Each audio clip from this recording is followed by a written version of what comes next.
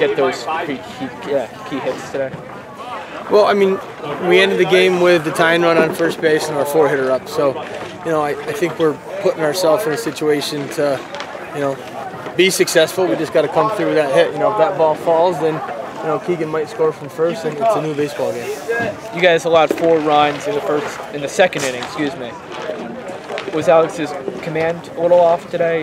What was it? Yeah, I mean, it was pretty visible that was his #1 problem, and I kind of told him that is, you got to figure out a pitch that you can locate for a strike and then be able to work off it. And if you don't do that, then you're putting yourself at a disposition. With the relief pitching, Quinn is not a pitcher by trade, really. He came in, he did really well today. He's a young guy. Yeah, no, I kind of disagree with that. I think Quinn is a pitcher, and he's been with us all along, working out as a pitcher. And it's just a matter of time before he got his shot, and it had to be today. I think he'll see a lot of innings this season. You got a tough game coming up tomorrow against Shen. It's a non-league game, kind of just mainly for bragging rights. Any thoughts on tomorrow?